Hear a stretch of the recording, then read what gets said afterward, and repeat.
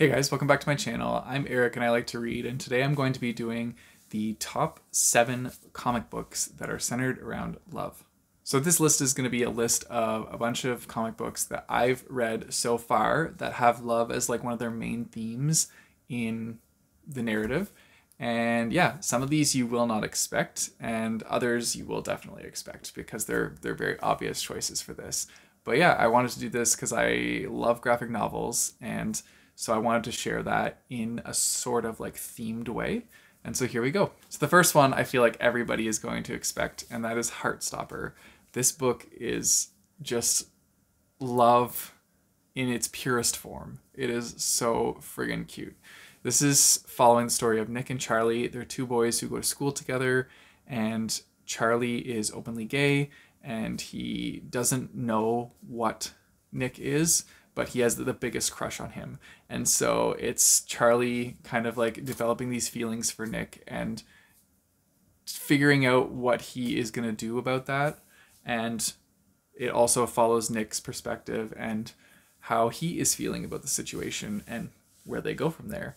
So yeah, it's super cute. There is a whole series. Right now there's currently 4 volumes out. I believe the 5th volume is coming out this year. So yeah, super exciting. Alice Oseman has like created a whole universe in this. She's written a bunch of like novels in the same like universe as well, so that's also very exciting. I have them on the shelf. Actually, yeah, they're behind me right there. I have a whole bunch of them. But this one is so cute. Trust me, you will love this. Then we have Check Please. So this is following a character who is named Eric, aka Biddy, and he used to be a figure skater, but he got a scholarship into school in college. However, he was a figure skater before, but his scholarship now applies that he has to be on the hockey team. And so it's him kind of learning to be a little bit tougher, being on a team instead of just being like a solo sport. He's also very into baking, as you can see on the cover. So he loves to bake and share his delicious creations with his whole hockey team. And it's a very interesting one to see, like the love of a team and the love of how they treat each other. It's kind of like a family setting, and just yeah, it's really a heartwarming read and something that will be great for like hockey fans if you like hockey. Also, there is LGBTQ plus representation in this book, so that's also something that I really love. But yeah, this one's a cute one. There is only currently 2 of them out right now, and they are following the first 2 years of college in the first one, and then the second 2 years of college in the second one. So 4 years of college altogether. Then we have Saga, and so this is following the love of a family, the love of these two to protect their daughter. So in this graphic novel series, their 2 races are at war with each other, and they have a child together, and that is illegal. So now they are on the run from like interstellar space pirates and all sorts of people from either side who are trying to kill them. So yeah, it's them on the run trying to protect their family, and they show that love every day by doing what they have to do to stay alive. And yeah, this one is such a fun series. It gets pretty vulgar at parts, but it's hilarious. It's definitely an adult graphic novel, so do not get this for your children. But yeah, it's a great series, and volume 10 came out at the end of last year, so I still have to read that, but I'm very excited. Then we have some DC graphic novels, and so I chose Green Arrow and Black Canary, The Wedding Album. So this is kind of like following their marriage story and how they got to that point. It's a great read. I personally love Green Arrow. I think he's a great hero in the DC universe, and yeah, I don't know, there's something about him that I just really love. It might just be because green is my favorite color, but I've always been like a sucker for Robin Hood, and he reminds me of Robin Hood very much. So yeah, I've always liked him. And then on the back, you have the 2 of them kissing while there's a bunch of villains coming at them. It says, "Till death do they part." That's hilarious. So yeah, this one's all about their shared love for each other. And then also kind of just a tie on, this isn't actually one of them, but this is Green Arrow, Black Canary, For Better or Worse, which is kind of like a follow-up one.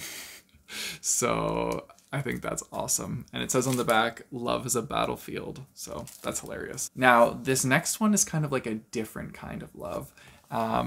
It's more a love for revenge, and that's monstrous. So this is the main character, and she is out for revenge, and she is going to stop at nothing to get it. And so that's this one. This is also like a very like steampunk style series.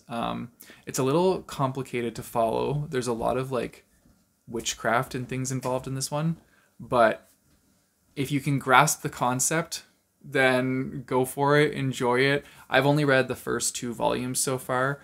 There are a lot out there. I currently only own 3 volumes, so I still need to keep going with it. But this one was pretty intense. Another type of love is the love of friendship. And so this is Pumpkinheads. This one is a really cute fall read if you want something for like the autumnal season. This is following 2 workers that are currently working at a pumpkin patch. And it's the 2 of them kind of like talking about their friendship as they go and explore different areas of the pumpkin patch and work different shifts in different spots. It's also talking about like their life outside of work, and they're kind of like exploring the fact that maybe they might be more than friends, but they don't know because they've never taken the chance. And so, yeah, it's all set in like one work shift is the entire graphic novel. And it's really cute and something that will just bring a smile to your face when you read this one. And then the last one I have is a Marvel graphic novel, and this is Red-Headed Stranger. And so this is about Mary Jane and Spider-Man experiencing Mary Jane coming back into his life after she was away for a while. The back even has Spider-Man as like a little Cupid. So yeah, it's following an interesting story where he is rediscovering Mary Jane and his feelings for her. And also, of course, protecting her because Spider-Man's always protecting Mary Jane.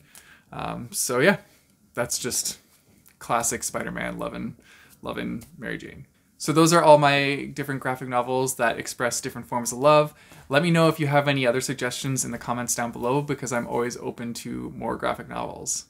If you guys want to support me, I have a Patreon and a Ko-fi page, which I'll put in the description down below, as well as linked by my bookmarks. You guys know the drill. Don't forget to like and subscribe. Hit that bell notification button so you get notified when I post new videos. I post my videos on Tuesdays and Thursdays. And until next time, keep on reading.